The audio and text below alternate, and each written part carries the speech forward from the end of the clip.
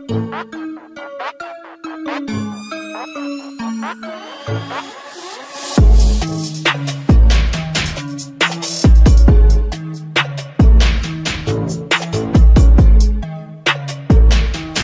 yo, what do YouTube? Well, as you can see, what I'm about to show you right now is how you set up the glitch for the point guard build.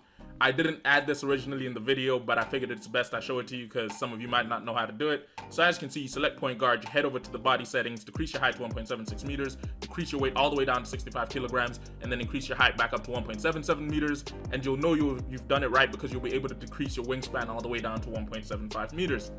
Now, next thing to do is you do want to max out all the attributes because, again, this is us setting up the glitch, so this is not the build you're making. This is more just setting it up.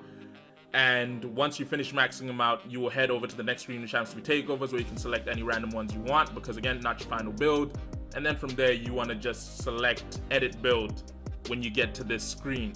Now, this happens to be this is the simplest build to glitch because it's a one-step process, i.e. once we've edited build, we back all the way out to the main menu and basically put our settings, change our units of measurement from metric to imperial, aka feet and inches and pounds, and then from there we edit the build and set it up to be the best glitched Trae Young build. Now I'm gonna hop over to the PS5, which I've already done, and show you how we set up this Trae Young build.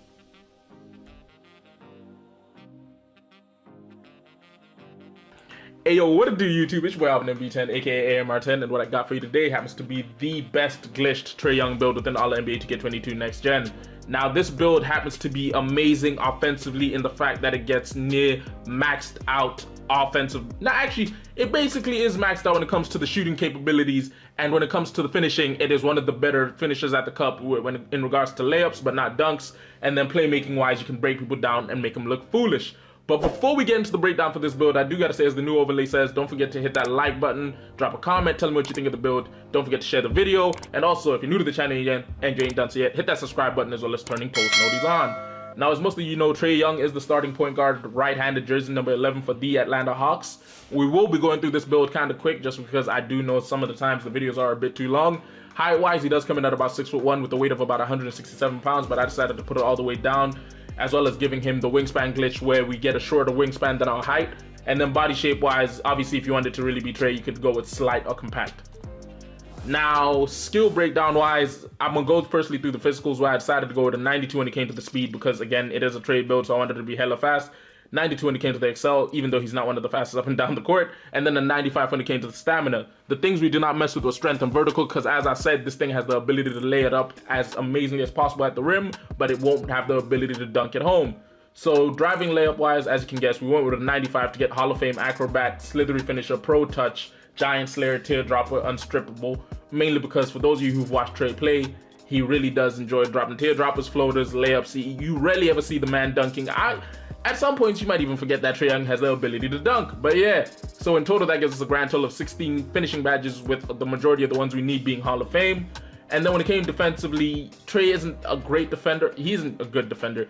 He's subpar, so I decided to give him a 78 when it came to the perimeter defense because it allows us to get silver ankle braces, menace, clamps, pick dodger, tireless defender, and defensive leader, as well as giving him a 72 when it came to the steal because that allows us to get silver pickpocket as well as interceptor. Plus we have the we can afford the ability to get Hall of Fame hustler or Hall of Fame off-ball pass.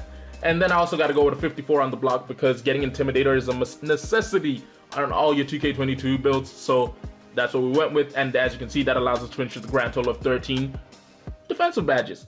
Now, I'm going to get into the shooting because it is quite impeccable what we've managed to do here. First things first, we decided to go with a 95 when it came to the mid-range jump shot because in order to get Hall of Fame difficult shots, you do need a 95 on the midi. Even if you have a maxed out 3-ball, you can't get it without a 95 on your mid-range jump shot. And then when it came to the 3-ball, because of how great Trae is at shooting the ball, I decided to go with a 99 on the 3-ball, which allows us to get all Hall of Fame badges when it comes to shooting. Now, the only thing is we do not end up with the 40 total max badge point count on shooting, which is 40, because we don't put the +4 on mid-range, but that's because if we put the +4, as you'll see, it boosts us up a whole overall, and we really don't need that right now, so we decided to go with a 95. Plus, also, it moves up our close shot, which also takes away attribute points that we could use elsewhere. When it comes to the free throw, I decided to go with an 85 because some of you have been pointing out that, not some of you, I have seen a few comments where people are like more free throw on builds because, yeah. And I figured maybe some of you aren't fortunate enough to be able to knock down a lot of your free throws, so just in case, he has a high free throw rating to help with. And then when it comes to the playmaking side of the ball, you do got to go with an 88 when it comes to pass accuracy, so you can get at least gold needle threader as well as floor general. And then when it comes to the ball handle, I do go with an 87 because I want to have the ability of getting gold unpluckable. And then speed with ball, I always do got to put that at the same as speed and excel, so a 92 because it helps you max it out. Now in total, that is 16 finishing, 39 shooting, 31 playmaking, and 13 defensive. That's a grand total of 70, 83, 99 total badge points on this year build. And if you've managed to finish all 8 seasons of NBA 2K22 Next Gen, as well as managed to rebirth this build, that's a grand total of 111. Now, when it comes to takeovers, as you'd guess, first one I'd go with is more likely along the lines of ankle-breaking shots because it is Trae Young. And then the second one to go with would be limitless range, just because Trae's game is emphasized off of his ability to spread the floor with his shooting and his ability to break defenders down.